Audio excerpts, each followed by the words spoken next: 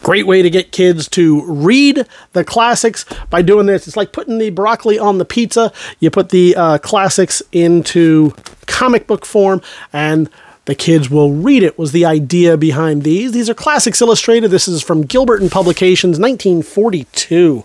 Wow, almost 80 years old. Well, we'll find out if it's one of the reprints or not. Yeah, it is a reprint, but it's a 1946 reprint. Reprinted here again in 1969. Hence the really amazing quality of this. So we'll show you the cover first to give you an idea. And we'll let the light dazzle off of it. We'll give it the old wiggle jiggle so you can really see and know what's going on. We do the same on the back. Little tear right there. Has it been repaired? Sometimes the kids will tape that up. It has not. So a little tear right there, but otherwise pretty good. That way you can see for yourself. We'll also show you the interior pages right here to give you an idea of quality and condition of those pages.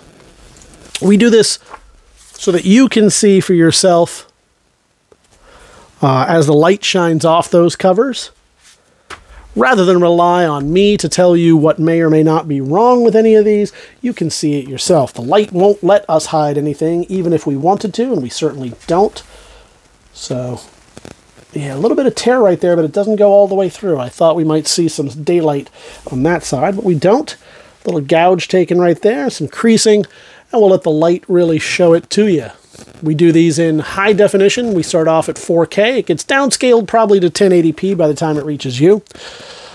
But that's still plenty good to stop, rewind, zoom in, and take a look at all of these photos for yourself and really see exactly what you're getting.